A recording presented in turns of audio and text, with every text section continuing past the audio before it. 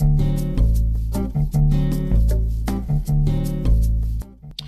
it's Jeremy from websitebuilderexpert.com. In this Jimdo tutorial, I'm going to show you how to style the color scheme for this template and also insert a background image, which is really cool that Jimdo allows you to do that. So when you're in your website in the editing mode, come back to Style and go to color schemes. So there are some preset color schemes for this theme. You'll notice that the color here in the menu bar is different from this. So these are just preset. You can click on any one of them and you'll get that color.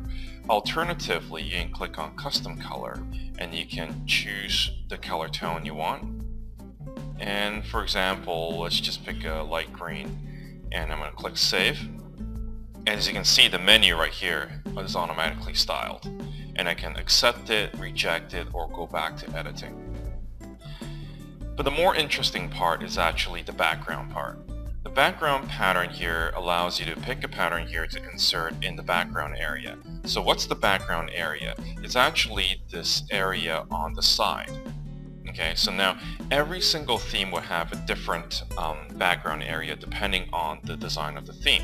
So in this case, it's just the ones to the left and to the right here. Okay, so you can either pick a background pattern or you can pick images from the Jimdo's library.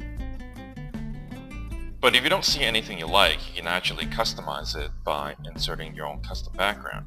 So I got a couple of backgrounds prepared, so why don't we take a look at how it works. Go to choose file, and I'm just going to pick a random one. So let's say this one here. The image that I picked is a smaller image because I intend to tile the small image across the entire background. Okay, so I'm going to click tile horizontally and vertically, and this works the best if the image is patterned, and so it consistently tiles the same way across. I'm going to click save, and so you can see this pattern here is tiled across seamlessly, and it's actually a gorgeous background. But what if you want a fixed background of, for example, a scenic background? So why don't we go back and I'm going to show you something.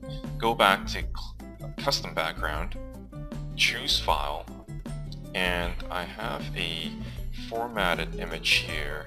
Why don't we just pick this one, for example. Upload. So because I want the entire image to cover the background, I don't want it tiled. So I'm just going to select do not tile. One thing is to make sure that the image that you pick is large enough to cover the span of the background. And I want the image to be fixed, so if I scroll up and down, the image will remain stagnant. Save. And so there you go. This is the background image. Once again, you know, it really depends. What comes up really depends on the theme that you picked. So for this particular theme, this is the background I'll get. But this really opens the door for a lot of different creativity in how you want to style your background. And this is one of the secrets to making your website design beautiful.